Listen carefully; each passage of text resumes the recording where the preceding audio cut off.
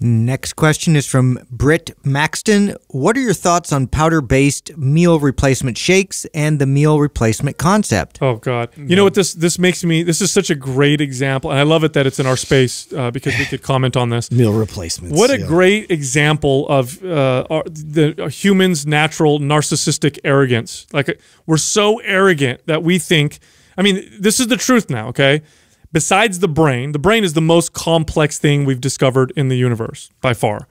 The next most complex thing is mammalian metabolism. How food is processed and used in our body is extremely complex, and we still don't know. We still don't understand all of it. For example, it wasn't that long ago. I think it was like less than 10 years ago, maybe even shorter than that, that we discovered that breast milk that women produce for their babies changes depending on the time of day that she's producing the breast milk. Morning breast milk wakens. That was a recent study. Yeah, it wakes the baby up. Breast milk at night helps the baby sleep. We didn't know that before. We were giving baby formula, and we're like, oh, it's got proteins, carbs, it's got, you know, some the fats. Essentials. Yeah. We've got nutrients in there, so it gives the baby everything it needs.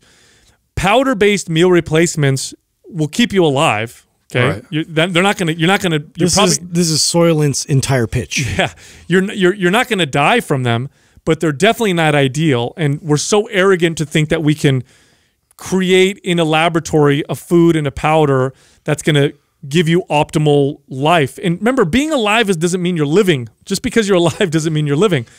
Living is far more complex. Here's the other part of it that we completely negate and don't even consider. There's a psychological component that's huge that comes from food. Oh, yeah. You're going to cut that all completely out? The enjoyment you get from making food, eating food with friends, sharing in the different flavors and textures and experience from food. Think of all the emotional connections you have with food. A lot of them are bad, but some of them are good. Let's just get rid of all of them and now get people to just have, and that's what they sell. They sell like it's super convenient. You don't have to get up from your desk. You don't have to worry about, you know, food anymore. It's cheaper. Just mix this up in your water, drink it, and now it's like mindless eating too. No, you're not a car. You know what I mean? Or just put gas. Well, the concept of it and why it works is because it controls that for most people that need that control, right? That's why they're success with it. The reason why I think something as silly as like Slim Fast could be around for as long as it's been around and work for so many people is because those same people, you know, are too lazy to weigh their food or measure or track or pay attention. It's just much easier for them to say like, hey, instead of swinging by Subway or having your sandwich that you normally have for lunch, have Slim Fast instead. And it's a whole 135 calories. You know what I'm saying? So that's the concept of it, and why it could potentially work for people is just simply the calorie restriction. You go from somebody who doesn't track calories or over-consuming or under-reporting, and now all of a sudden they have this little tiny controlled drink that's only got a few hundred calories. I wonder, is there somebody out there that's like tried to live off of just liquid, like a liquid diet? Oh, like how long it's gone? The Soylent guy. I know. I want to know like the the length he was able to like keep it up. You could survive. You absolutely could. Yeah. You absolutely. That's why. I mean, you could do it, but I mean, like, what a horrible existence. Well, and you know, there's probably somebody who's listening right now too. There's like, well, aren't you guys sponsored by a powder? We never tell people to replace their foods with. No, that's the last thing I would say. Right. No. Well, but I think it's important to bring that up because I think some people just don't get that. They hear us talk about a product and think that we would recommend it like that, and we never would. It's just bottom line. You know, does it have value sometimes? Sure. Like if and how I use it and how I tell clients to use it is,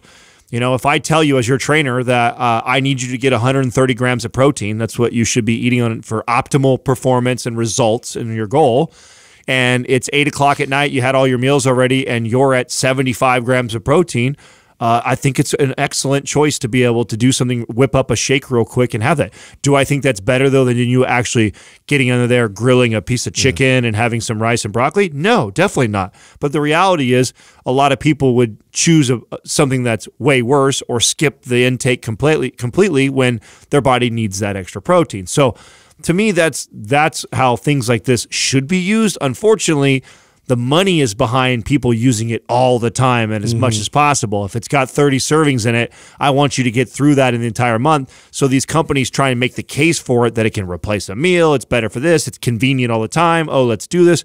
And so now it's turned, and what I hated in our space is I used to get clients, and I know you guys have had the same situation where I'd have clients that hire me and they'd be like, you know, I got my trainer, I've got my shakes, I've got my bars. Like they think that it's a healthy thing for them to do is to add this into the diet. And I'd be like, well, why did you do that? Do we need that, or do you? They would eat that specifically instead of lunch, right? You know, things like that. And I'm like, no. And we also don't know what we don't know. That's my whole point about food. There's still we discover things about food still today all the time.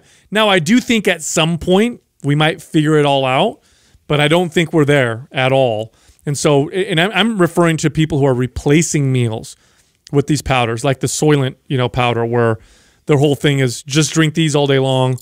You'll never have to get up from your desk. You could totally work all the time and whatever, and you'll be healthier because it's we made the perfect promoting good habits. Yeah, because we've made the perfect food. No, I don't think it's a good idea at all. I think it reinforces a bad relationship to food. I think it prevents you from developing a relationship with food and good understanding that resembles anything that's long term. If you want long term, I've never met anybody who lost weight with liquid, protein shakes or meal replacement shakes through replacing meals.